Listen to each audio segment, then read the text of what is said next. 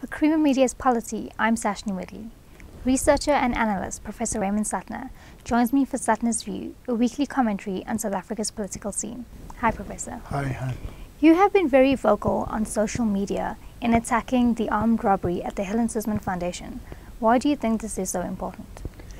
Yeah, it's. I think the people at the Helen Suzman Foundation have been a bit surprised, because they thanked me and all of that. Why I think it's important is that this is not your usual target.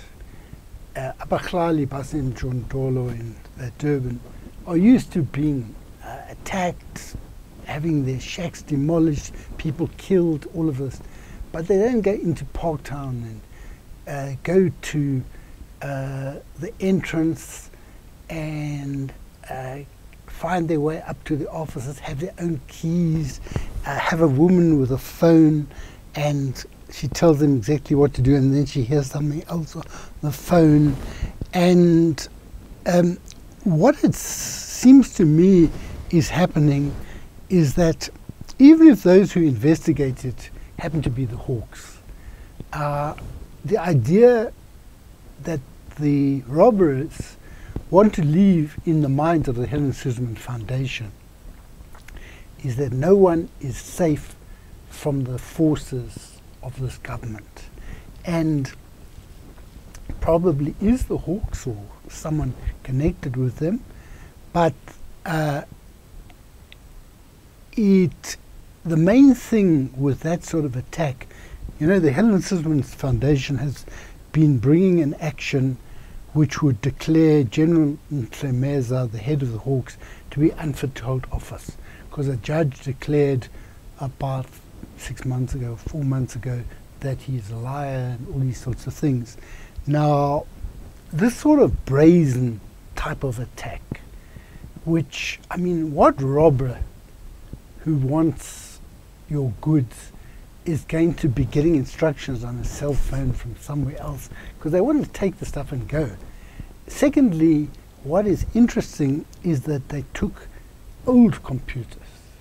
Now, Marianne Tam writes an article yesterday in the Daily Maverick where she examines this, and what she comes up with is that in this present world, when you can actually intercept material over the internet, it's really only the typewriter that is a safe medium for writing your ideas and then hiding them somewhere or other, because the typewriter is not connected to the internet.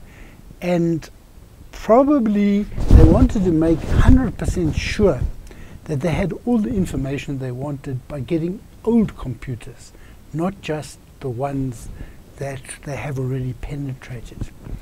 So it seems to me that this has been very, very scary in some ways, in the sense that while the main brunt of attack remains to be borne by the poorest of the poor, they're now going into elite organizations. So everyone is supposed to be scared by this. How wide is this abuse? Well, just yesterday or the day before, Bazooka Khadebe, who is involved in resisting titanium mining on the Wild Coast, was assassinated. So just 1 or 2 days ago this has happened, and this is one of these areas where the mining has been resisted, not just by the community but also by the traditional leaders, and the police have not come to their assistance. And they are very angry about this, but they're going to continue to resist it. So you have that, just as this Helen Suzman thing is being written about, you have another assassination of a relatively vulnerable person in an area like this. And this is happening all the time in a number of different parts of the country. And what can we do about this? See, because I've got a political background, I always ask myself, when you suffer a particular blow, or people experience some adversity, how can you turn that adversity into an opportunity to make gains? Now, insofar as we now have a situation where the violence, the lawlessness is being experienced not just by the poorest of the poor, but also by some of the wealthier type organizations, it seems to me to point to a commonality between these people, that they may not share certain goals. They may have very different views about how they want South Africa to turn out, but they have a common interest in the rule of law, in constitutionalism.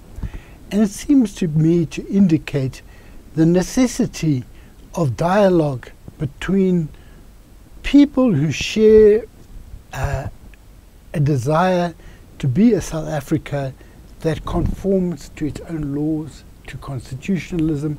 I've said before, the laws of South Africa after 1994 are laws that protect human rights and dignity and defend the citizens.